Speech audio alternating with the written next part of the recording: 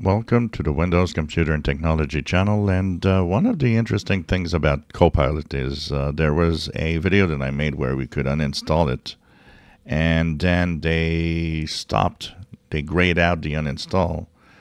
And it's interesting because on my main gaming machine, but it is on release preview, so I don't know if something changed with the patch Tuesday or not, but I was given the option in the settings app and going into the apps, installed apps, to actually uninstall Copilot. Now this one is on Canary build.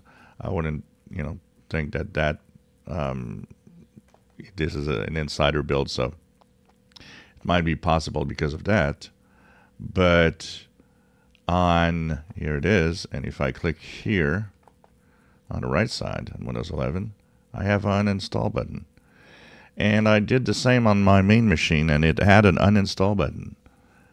And I'm pretty sure it was grayed out at some point. It was available, then grayed out, then available again.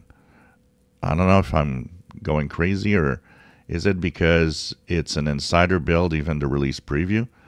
But my uninstall button for Copilot works. So I don't know. Take a look. For those that have seen it grayed out since the patch Tuesday updates, did it come back with an uninstall capability?